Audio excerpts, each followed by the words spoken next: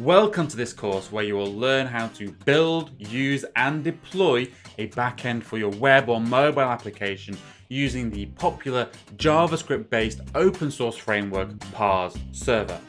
My name is Asim and I have over 15 years experience building applications for organizations like the European Space Agency and Google. Now I'm passionate about teaching technology to others, and through my site codecraft.tv, I've taught over 30,000 students JavaScript, Ionic and AngularJS. You're going to learn how to set up and run Parse server, as well as how to use the JavaScript client SDK. You're going to learn how to define the database schema.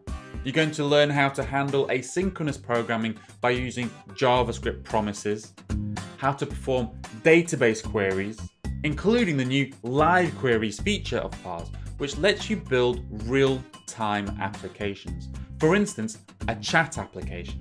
You're going to learn how to authenticate and authorize users. You're going to learn how to send email and how to upload files. You're also going to learn how to implement geolocation functionality. You're going to learn how to write server-side cloud code, as well as how to host a basic website alongside your Parse server. And finally, I'm going to show you how to release your Parse server to production. So this course follows a strategy of theory and practice.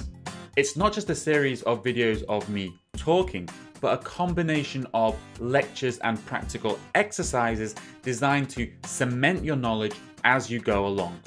So this course is designed for people who are perhaps newer to web development, but you must have some knowledge of JavaScript.